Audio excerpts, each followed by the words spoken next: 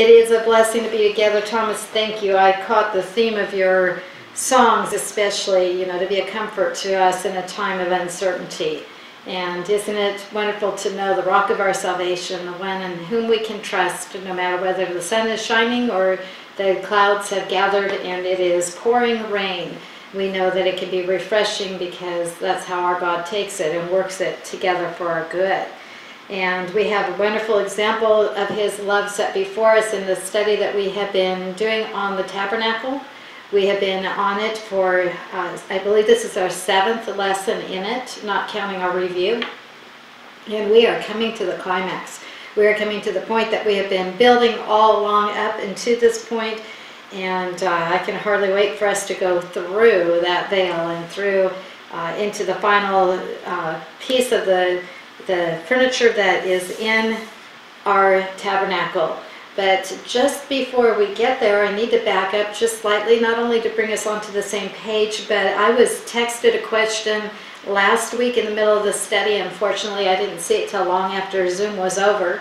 But I had brought up that mixed in with the showbread, on the table of showbread was frankincense. And that frankincense at a certain time would be put into the fire. And the question was asked of me, why frankincense? Well, I could give you our good Jewish answer, which is because that's what God said. But when we look at the meaning behind frankincense in Scripture, we find that it's something that was very precious and something that was valuable. It was used by the priests. It would be used in the time of offering to the Lord. Even though it wasn't along with the sacrifice, there's still other offerings that were being given to the Lord. And I believe that what it was showing, because if you remember, it's one of the 3 gifts presented to Yeshua when he was born. They came bearing, well, shortly after he was born, not at his birth, but within a short time. They were given gold, frankincense, and myrrh. And the frankincense was to be revealing that he would be doing the work of the high priest, because it was the high priest that would use the frankincense in the sacrificing. In the offering. I keep saying sacrificing, but in the offerings that were being given to the Lord.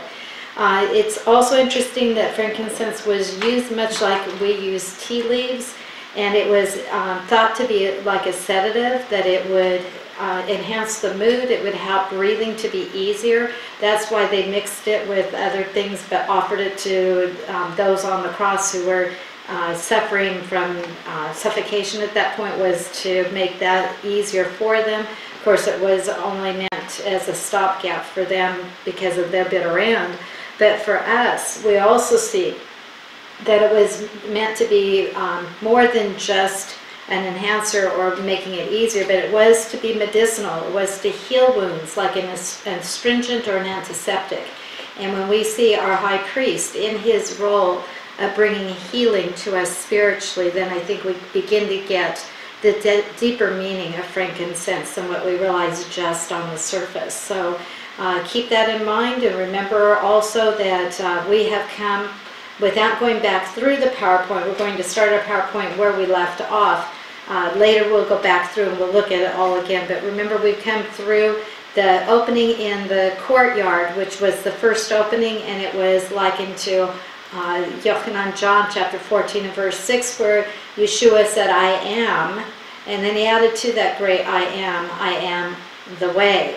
And then we saw that it went from there, that we came to the holy place, the holy building that we've been in here recently, and at the entrance through that veil was called I am the truth. And we saw that the truth was there, the testimony and the truth was there by what we saw in the holy place, which was not what you're seeing now. That was out in the courtyard. What number? We're going to start with 27. Thank you. What was just before the courtyard, I'm sorry, I lost my train of thought. What was just when we went in the holy building, we went in through the truth, we went in through that second way in, and that's where we saw the candle stand on the north side. In the candle stand we saw he is the light of the world. We see the table showbread on the south side of the wall, and we know that he is our bread. Our daily need is met. He is our sustenance. we saw right in front of this curtain that you're seeing now, that we're going to go through in just a short time, but right in front of the curtain, we saw that there was the altar of incense, and we saw that the incense was being offered up into the presence of the Lord, symbolic of our prayers being lifted up, but also I think symbolically of how we can be lifted up and brought into the presence of our holy God. And the way that we can be brought into his presence was the way that this whole tabernacle was showing us, that we were coming through the way, the truth, and we're going to come through the curtain that is the life. Again, those three are from Yochanan John, chapter 14, verse 6, the way, the truth, and the life. As we're approaching this inner veil inside the holy building, we're going to be going into the Holy of Holies, the most holy place. And as we are approaching the veil, we see that the veil conceals. The veil is hiding what's behind it. What is behind it, we know because we've had the ability to study ahead, we know that it separates us from God's holy presence. That is this holy presence that was I don't want to say contained, but God chose to bring his holy presence into the Holy of Holies. Remember the Mishkan, the tabernacle, was the place for God's presence to dwell with man. But this veil was representative of something separating us from that. And what that is sin. Sin was separating man from being able to go into the presence of the holy God. Now we're going to see that something happened to that veil at a specific time in history, and is significant what did happen to it. If you have your Bible and you want to look, I'm going to Hebrews chapter 10, verses 19 to 22. I had my phone set for it and I have lost it, but hopefully there we go. Okay, Hebrews chapter 10. And even though that's in the Brit Hadashah, we know that it's a book that is building on our law, on our Torah. It's giving us the fulfillment. We know that the original covenant, things were concealed, and in the new covenant, the Brit Hadashah, promised by Jeremiah, our prophet, we know that it would be revealed. And it's this revelation that we're seeing fully. When I start with verse 19, I read, "So brethren," or brothers, "we have confidence to use the way into the holiest place." In other words, what it's saying is we have confidence that we can go into the holiest place. Not just the holy place, but the holiest. The Holy of Holies place, opened by the blood of Yeshua. He inaugurated it for us as a new and a living way. Here's your life, new and living way, through the the veil, by means of his flesh. We also have a great Cohen, a great priest over God's household. Therefore, let us approach the holiest place with a sincere heart, in the full assurance that comes from trusting, with our hearts sprinkled clean from a bad conscience and our bodies washed with pure water. Remember, we've been going through a process before we got to this point that would have brought us the cleansing that is being referred to there, that the Word of God is that pure water that cleanses us and it, in essence, brings us to a clean conscience. They were not that way yet, but what happened, how did the Lord, how did Yeshua, it says by means of his flesh, how did Yeshua make this way in through the veil? If you know your story, if you know your history, you know his story. You know that at the time of the crucifixion, when he was shedding his pure and his sinless blood, when it was being spilled out for the forgiveness of mankind for all time, we know that something very significant happened in the temple. At that time, and we read about this in Matthew, he was writing, remember, to a Jewish audience, and so he gives us this history in Matthew 27, verses 50 to 51. I'm going to turn to that and read them for you. Matthew 27, verses 50 and 51, and I'm choosing to read it that you might know it's not my words, but this is the historical record that was given at this time. And I'm on something, it takes just a moment to get there, but I will be with it in a moment. Okay, at the moment, the perchet, the veil in the temple, was ripped in two from top to bottom. Okay, at what moment? It said at that moment this happened. If we backed up into a little earlier in chapter 27, we realize that this is when Yeshua was dying on the cross. He had just been quoted in verse 46, the saying, Eli, Eli, lama sabachthani, which in translation is, my God, why hast thou forsaken me? It is believed that at the moment that Yeshua was saying these words, this is when he became the sin sacrifice for us, for all mankind. And holy God could not look on sin. So as he became that sin sacrifice, it's believed that God turned his back for that moment on his son, on Yeshua, who felt the separation, knew that that simple, not the simple state because he was not sin, but in becoming that sin offering, taking that sin on himself, it separated him for that moment from Jehovah, from God the Father. And it was at that moment he cried out in that agony, which I believe was the agony he was facing in the garden earlier when he prayed, let this cup pass from before me. Nevertheless, not my will, but your will be done. He was willing to concede and to lay down his life physically, but more importantly than just the physical suffering, he was willing to take on the spiritual role of that great high priest who was now making the sacrifice for all mankind. This is when he is the Lamb of God sacrificed for the sin of the world. And remember, Yochanan John said in the very beginning when he first saw him coming into his ministry, behold the Lamb of God who takes away the sin of the world. Well, at that moment that his blood was shed, that it might open the way, in a new way, as Hebrews said, in an inaugurated way into a new and a living life. This is what he established for us, and God showed this to us by he being the one who ripped this veil in two. You notice there's no opening in the middle.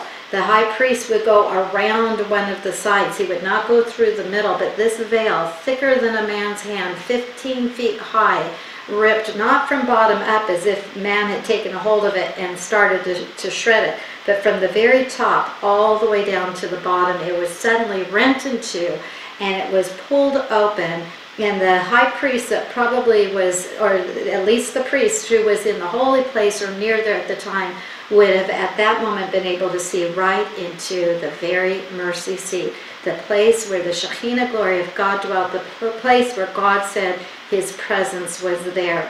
And the purpose of opening it up was showing us that by the tearing of Messiah's flesh, it was making open that veil for us so that we could now enter into his life and into his very presence.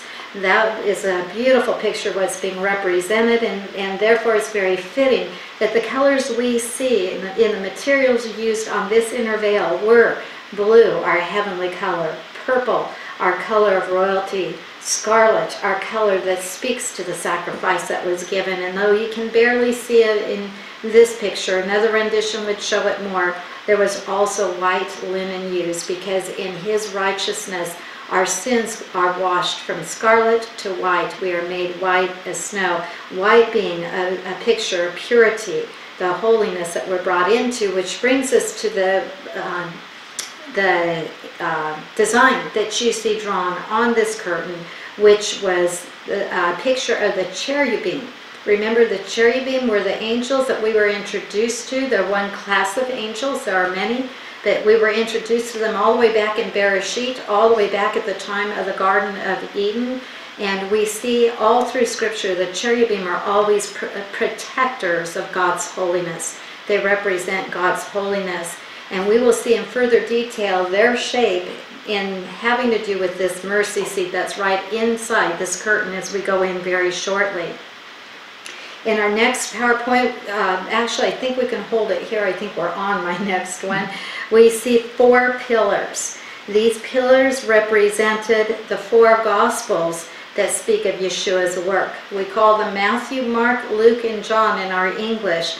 And it's interesting that all 4 wrote about the time of Yeshua and his earthly life, but they all wrote to a different audience from a different angle, different perspective, with a different reason. Now, none of them disagreed with the others. They might give another detail, they might enhance the pictures. We put them together, we might get a fuller picture. We don't have in each gospel every single story, but some of them are repeated in more than one. But we see that it took 4 different angles, 4 different books, 4 different authors with 4 different audiences to look at the multifaceted existence of our Savior for us, who he was, what he was representing, what he was doing for us. And I can tell you just in a line, because it's not the main focus for tonight, but it's an important point. Matthew wrote to a Jewish audience, and he presented Yeshua as King of the Jews, Melch, King of the Jews. We have Mark that showed him as a servant. Remember our prophets that told us he would come humble, lowly, as a servant. He would be riding on a donkey, not coming in majesticness. So Mark brings out the servant side of Yeshua. Luke brought out the Son of Man. That spoke to show very much his humanity. And we see his humanity here also, because we're going to see the materials that were used in the pillars, and I should have brought that out a moment ago, is they were made of acacia wood overlaid with gold. Remember, gold spoke to his deity, that he was fully God, but also fully man, and the wood is speaking to that humanity.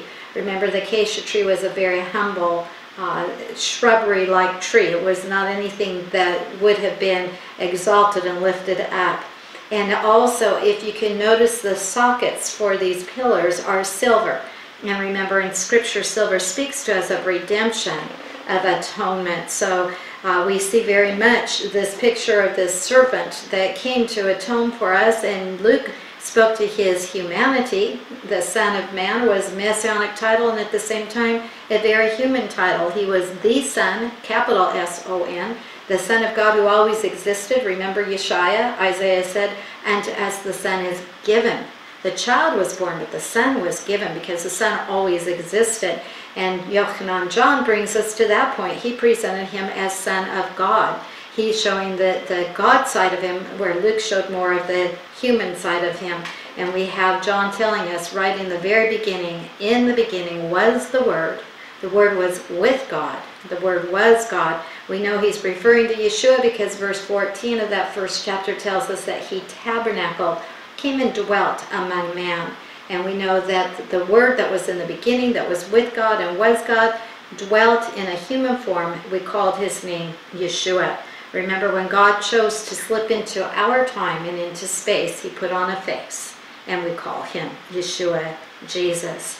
So before we even come through this curtain, we have a beautiful portrayal of our Messiah as God himself in human form, redeeming us, that we can have atonement on the altar and be in his very presence. Now, this veil was positioned right before the ark. We're going to go in shortly. In fact, go ahead and go on in, Roger. Take us in. Oh, this is another idea of what it might have looked like, and you can begin to see some of the other colors and things that I was presenting. I forgot we had 2 views. But we come in now, we're coming past now the showbread, the candlestick, the altar of incense, and we're going to go in. There we go, to the ark. Is that not beautiful? If we were in person, I have a very small replica that was loaned to me to show to you, but we didn't make it to where we can come together. So when we do come together, I will bring it at that time. It's miniature size, but it looks very much like this and just kind of brings it home all the more. But this is our highlight. This is beautiful to our eye. It's where we've come past that curtain now that separated the holy place and the Holy of Holies, and we've come into the very presence where, the very place where God's presence dwelt. And again, that curtain was not torn open until the crucifixion, the death of our Messiah, who bought life for us out of his death. As we look at this ark, we notice and understand that the ark is a place of safekeeping. And therefore, it was made like a chest. We have chests that we keep things in today. I don't want to take you to the pirate's treasure because he was not a pirate, but we know the pirates kept their treasures in chests.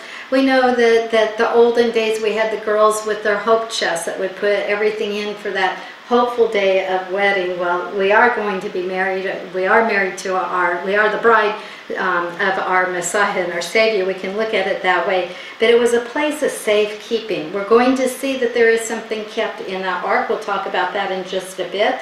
But I want you to realize this is the only piece of furniture in the Holy of Holies. It is in two pieces, even though it looks like one here. We'll look to that in just a moment or two. But before we do, again, we're looking at acacia wood that has been overlaid with gold within and without.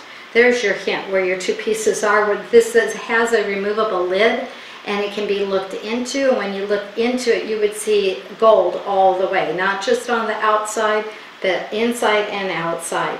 We see again the top all the way around. Looks like a crown, again, because it's speaking of the crown of gold, showing that our Messiah would be exalted and that he would come into his glory. Now let's look at the contents, and I think we have a picture. Okay, that shows you how the mercy seat lid would be lifted. And now we're going to see and talk about what was in the ark, when it was in the ark also. The first that we notice is the unbroken tablets of the law. And that speaks to us, I stress the word unbroken, I'm sure you heard that, because that speaks to us of his perfect life. That his life was not compromised in any way, that never sin entered into his life. There was never anything to blemish. Remember, the sacrifice had to be complete, it had to be whole, it had to be without blemish, it had to be a perfect picture.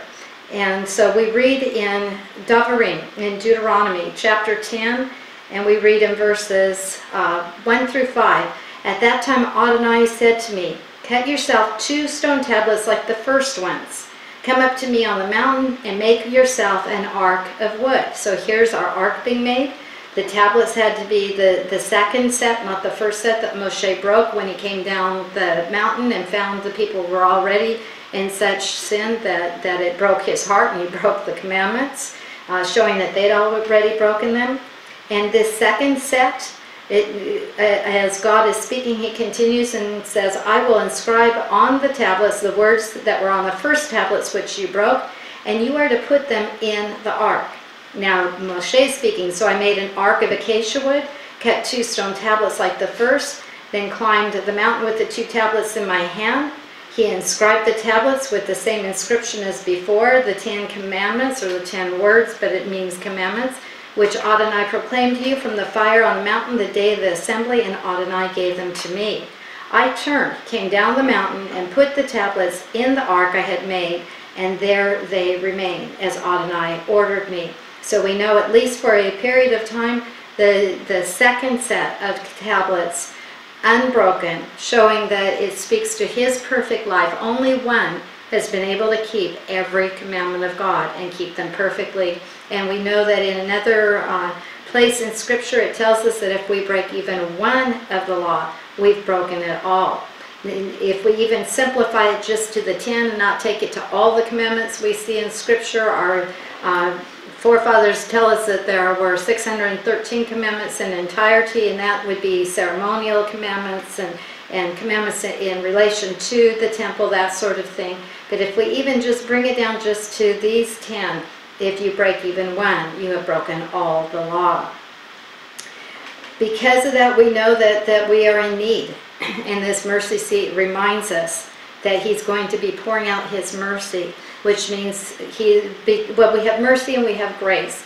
Mercy is not receiving what we deserve, and grace is receiving what we don't deserve. Together, the two are a beautiful picture for us of what we attain when we come into Messiah. You notice a little bowl. That bowl is an artist's picture of a pot of the man, or as you say, manna. And that's to remind us that he is our bread of life. We go back to Yochanan, who refers to that for us. John chapter 6, and we read in verse 51. Read John 6 on your own at another point in time, because much more is said of the bread than just this one point. But the one point I want to bring out to us right now, in verse 51, we read, I am the living bread that comes down from heaven. If anyone eats this bread, he will live forever. Furthermore, the bread that I will give is my own flesh, and I will give it for the life of the world. Remember, we've come through the veil that gives us life. In his being represented through the bread, bread is the sustenance of life. It is what we need daily to survive. We must eat. And this is a picture then of Yeshua being all that we need, that he is our sustenance, and we are filled and fulfilled in him. We read also of this in the book of Hebrews, again, written to our Hebrew people.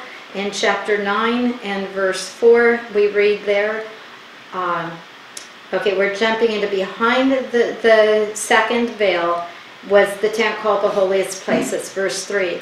Verse 4, which had the golden altar for burning incense and the ark of the covenant. And we know that that golden altar was right in front of the veil, then the ark right behind the veil, entirely covered with gold. In the ark were the gold jar containing the manna, Aharon's rod, Aaron's rod that sprouted, and the stone tablets of the covenant. So we've already looked and seen that the law was in the mercy seat. We saw that the manna was in the mercy seat, and mentioned here was the third one, or the third thing that was put in there, and that is Aharon's rod, Aaron's rod that budded. Let me take you, before I go back in history, to John 11 and verse 25.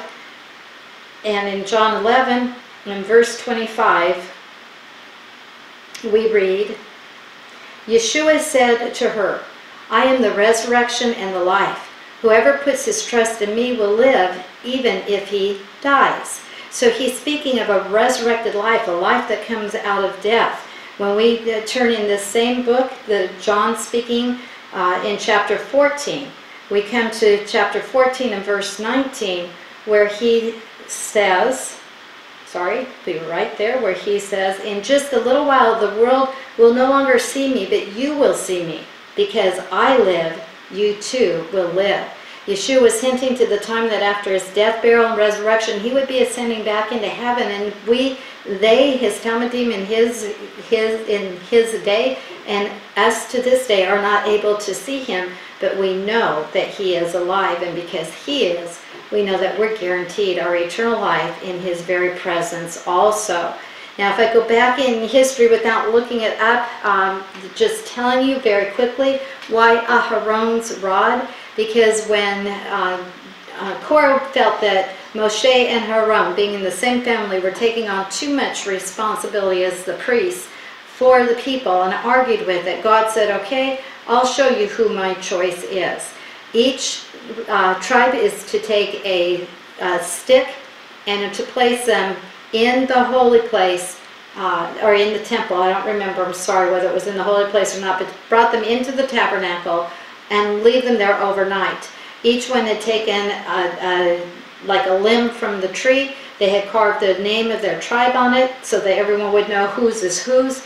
They were brought in, 12 sticks, and in the morning there was only one, that even though these all went in looking dead because they'd been broken off from what would give them their sustenance to life, there was one that not only looked alive, not only had budded, blossomed, had fruit on it, that fruit being almonds, and almonds are a picture of the first fruits of the first resurrection, but it also had just sprung forth into entire life, and that was Aharon's, that was Aaron's. So we see in this the picture again of the promised eternal life, that resurrected life that comes out of death, and that only comes by way of Yeshua's shed blood on the mercy seat for us.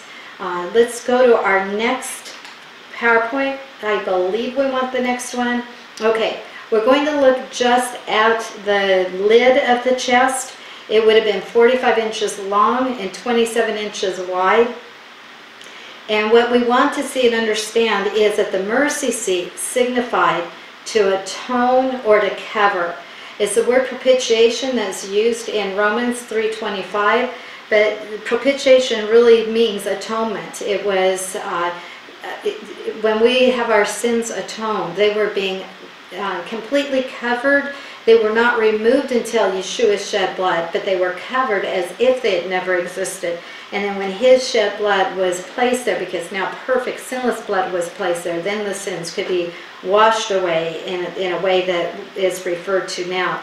But this is the very place, the seat of God, where justice would be demanded, that a holy God must not just wink at sin, overlook sin, brush it aside, but it had to be dealt with. Yet in the very seat of justice, where judgment should be given out, this was the place where mercy was given to us. Again, you see the cherubim showing his holiness, and this is what we're referring to, the holiness of God. I've already brought out to you, but the lid itself was pure gold, and that speaks again of his deity. The cherubim guarding each end of it, and it is believed that their wings came over as if to touch together, that the cherubim were guarding his holiness because that's where his very presence dwelt. Remember when we looked at the cherubim before, when God would move in heaven, even when his whole throne would move, it would literally be the cherubim that were moving it. And we even get a picture in scripture, I think it was in Daniel's prophecy, where it sounds as if he is standing on the cherubim, that they are holding him up, not that he needed to be held up, but that they are just all around and protecting his holiness, that nothing was going to come into this area that was not pure. We know that the throne of God is in the midst of Israel. That is the promise. We read of that in Psalm 80 and verse 1. Go with me to Psalm chapter 80 and verse 1. And in Psalm 80 and verse 1, Tehillim 80, we read, O give ear, shepherd of Israel, you who lead Joseph like a flock, you who are enthroned above the cherubim, shine forth. I think that David, when he wrote this, was picturing the mercy seat, the cherubim, and above those cherubim was the presence of God, the shepherd of Israel. Is that not a beautiful picture for us? We can also read in Bamidbar, Numbers chapter 7 and 89. I want to show you that because that comes right out of our Torah. And we read in Numbers chapter 7, and we have to go all the way down to verse 89, a very long chapter. Much of what we've been talking about is in this area also. But as we come down to verse 89, when Moshe went into the tent of meeting in order to speak with Adonai, he heard the voice speaking to him from above the ark cover on the ark for the testimony, from between the two cherubim, that's cherubim in our English, and he spoke to him. So the voice that Moshe would hear when he go into the tabernacle to hear the very voice of God would come to him out from between these cherubim. This was the very midst of our God's dwelling, and his throne would be right there. It was held in place by that rim, by that crown of gold, speaking of his exaltation again, once again. And by the way, I think I forgot to give you, for the description of the mercy seat in our Torah portion, it's in Shemot in Exodus chapter 25, verses 17 to 22, and we also read of it in chapter 37, verses 6 to 9. You can read those on your own, but there's another point that I need to bring out that's critically important for this, and that is the part about the blood, because right now we have the presence of God there, but what about the blood? What about the atonement that I have been speaking to you about? In Leviticus chapter 16 and verse 1, we have, Adonai spoke with Moshe after the death of Aharon's two sons when they tried to sacrifice before Adonai and died. This shows us the seriousness of our God, that you do it in the way that God says. Two had come in, they tried to offer a sacrifice a way that they chose to do it rather than God's holy way, and it caused their death to come to them. Now drop down to verses 12 through 14 in Leviticus in Vayakra, chapter 16, and we read starting with verse 12. He is to take, and this is the priest, is to take a censer full of burning coals from the altar before Adonai, and with his hands full of ground fragrant incense, bring it inside the curtain. He is to put the incense on the fire before Adonai, so that the cloud from the incense will cover the ark cover which is over the testimony, in order that he not die. What was happening bringing in that incense is God's presence was shining so brightly that, remember how he told Moshe that you couldn't see God and live? And he put Moshe in like the shadow of the rock, and then he passed by, and Moshe just saw what was left behind, and even that was so much of a glow that his face just shone like nothing the people had ever seen before. So this incense was in essence like a smoke screen that kept that glory from blinding the high priest as he went in to bring in the blood that he was supposed to bring in. Leviticus chapter 16 and verse 11 tells us, if I'm in the right verse, okay, actually what I want, I'm sorry, is Leviticus chapter 17, but before I go to that, since I'm going to have to come right back to chapter 16. Let me read to you first verses 29 and 30 of chapter 16, the chapter that we've been in. It is to be a permanent regulation for you that on the 10th day of the 7th month you're to deny yourselves, not do any kind of work, both the citizen and the foreigner living with you. For on this day atonement will be made for you to purify you. You will be clean before Adonai from all your sins. That's verses 29 and 30, and what we're being told is about Yom Kippur. That's the day of atonement, the holiest day on the Jewish calendar year. It was the one time during the whole year that the high priest would go inside that veil and put blood on the mercy seat, that we might have that forgiveness that was just referred to, that we are to be, I lost my place where it is, that we would be clean, purified before Adonai from all our sins. Now go with me to the very next chapter, to chapter 17, and it's keeping in the same line of thought, speaking to us about the same thing. In Leviticus, Vayakra, chapter 17 and verse 11 says to us, "For the life of the flesh is in the blood." Now we know that. We know that if you bleed someone out, they'll lose their life. The life of the flesh is in the blood. I have given it to you on the altar to make an atonement for your souls. Now we just read about that in chapter 16, that this was how the atonement was to be made. But we read about the high priest bringing the blood in, and we know it was the blood from the sacrificed animals that were substituting for man, but being a picture of the coming Lamb of God who would give his life. In chapter 17 here, we're reading that God speaking, I have given it to you on the altar to make an atonement for your souls, for it is the blood by reason of the life that makes atonement. When did God put the blood on the altar? We know that was done in the person of Yeshua, who I believe literally placed his blood on that mercy seat in heaven. We went through this before, so I won't go through the detail now, but placed it in the heavenly, in the perfect, what earth was patterned after, because he was making way, open the heaven for us to be able to go into the very presence of our holy God when we leave this earth.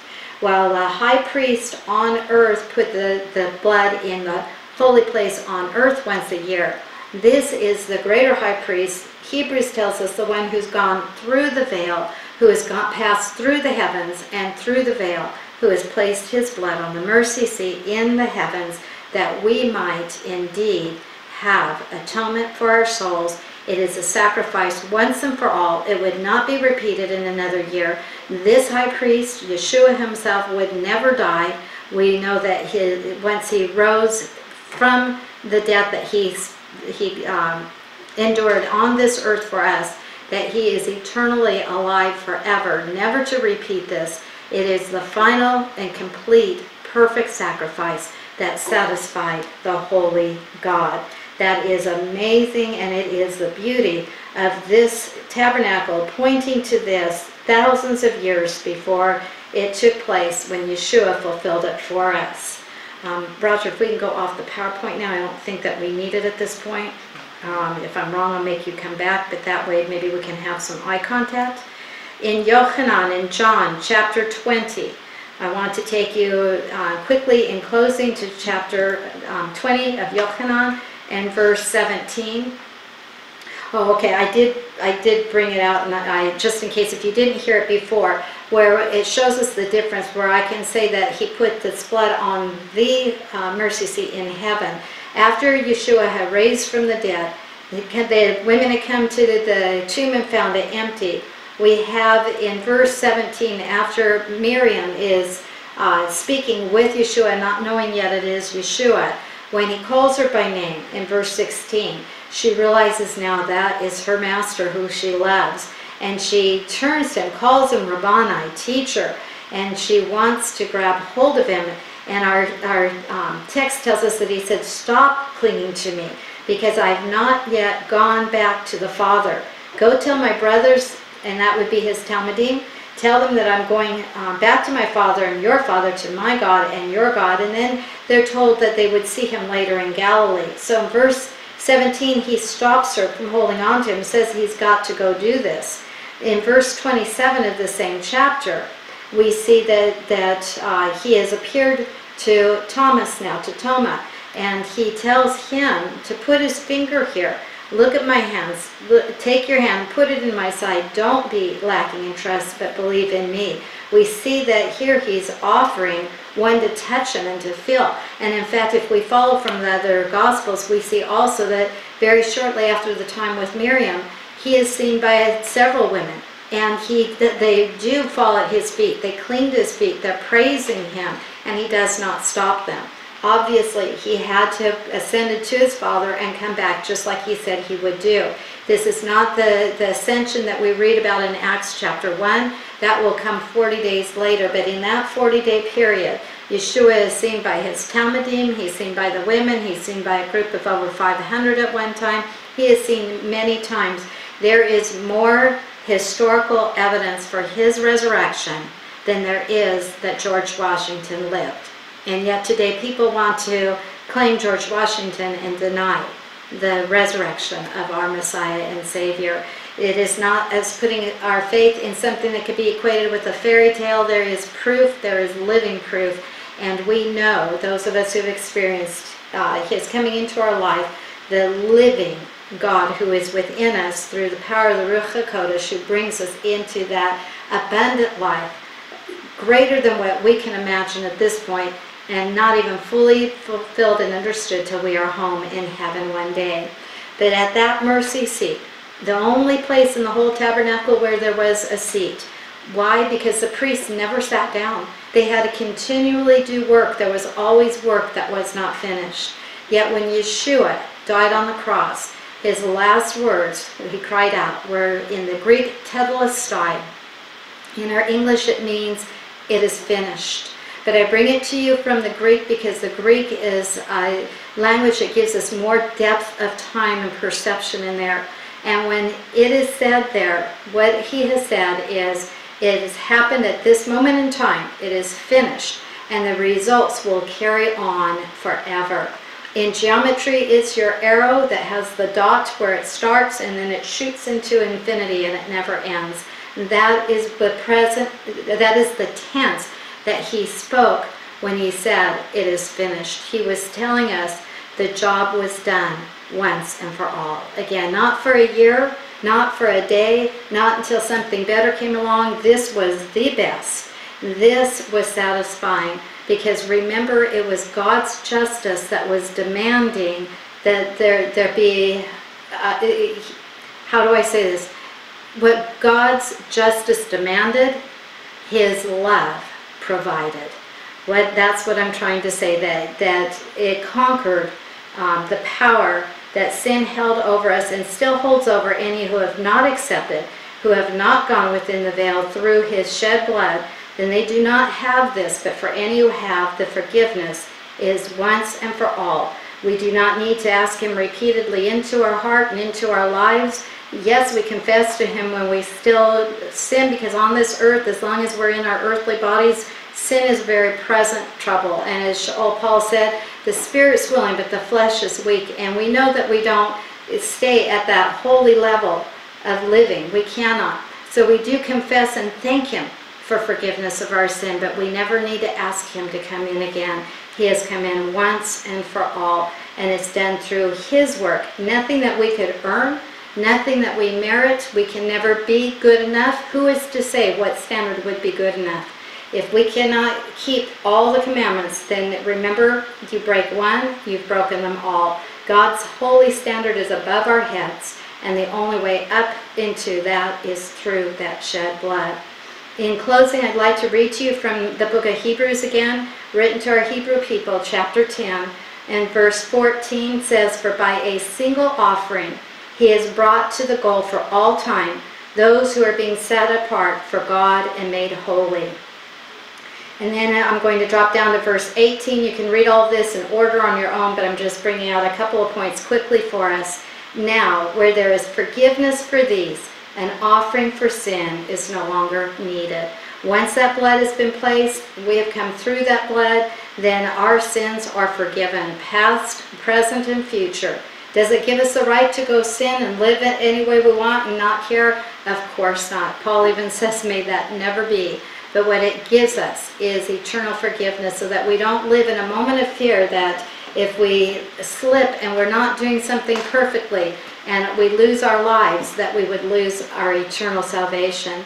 No, God promised it was everlasting. It is eternal. It is always, because again, we're forgiven past, present, and future. But if we fully appreciate what he has done, we will come into such a relationship with him that we will want to live every moment pleasing unto him. In verse 23, it tells us, verse 22 is telling us that we have that heart sprinkled clean from a bad conscience and our bodies washed with pure water. Remember, we came in reading that. And then verse 23, let us continue holding fast to the hope. And in Scripture, hope is a sure thing. It's not a I hope so. It's a know so. Holding fast to what we know, we acknowledge without wavering, for the one who made the promise is trustworthy. What that is saying is that it's Yeshua who we trust in. It's not in our own merits. It's not in shedding our blood.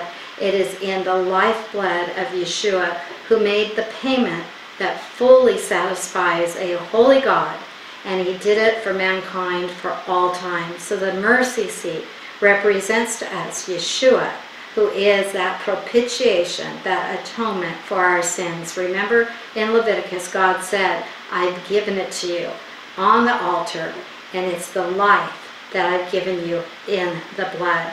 That closes us off from our furniture in our tabernacle. If you remember in closing, and I don't know that Roger can get to the scene easily, next week I will show it to you because I have another part still to give us. But remember, we looked all the way from the beginning, very close to the beginning, about the third slide, I think.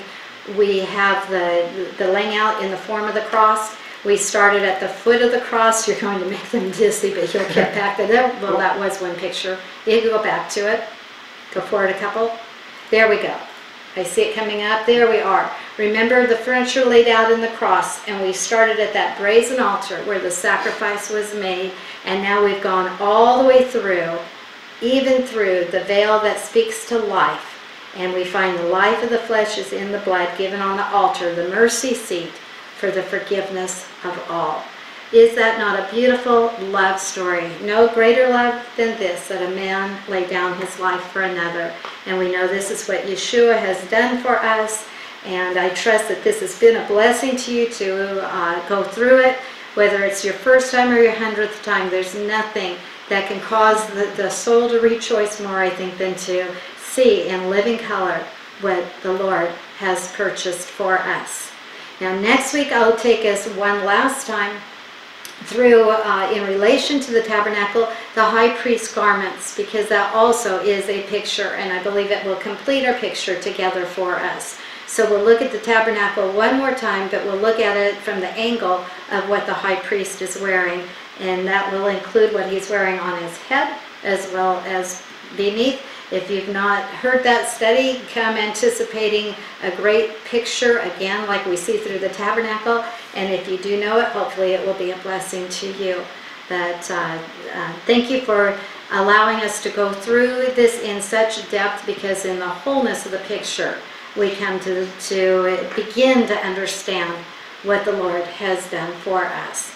And when you know this is literally the way into the very presence of God, then you rejoice, and we say hallelujah. Bruce? Hallelujah. Yes, hallelujah. So, again, just thanks be to our God for us being able to be together in this way. We'll conclude by having the Aaronic benediction, and then we're going to have some kind of open time, fellowship time, just to have a few minutes together, even though we would love to be able to replicate being able to stand around and talk one to another. This is going to be our chance just to be together. So, Father, we do just thank you for tonight, and we thank you for our time and for each person represented. Lord, we thank you that you love us and care for us in such a special way. We ask, Lord, that you would knit our hearts together. And Lord, we thank you that you've given us a chance to think about you and think your thoughts after you. Lord, help us to be transformed from one degree of glory to the next as we forget about ourselves and focus on you.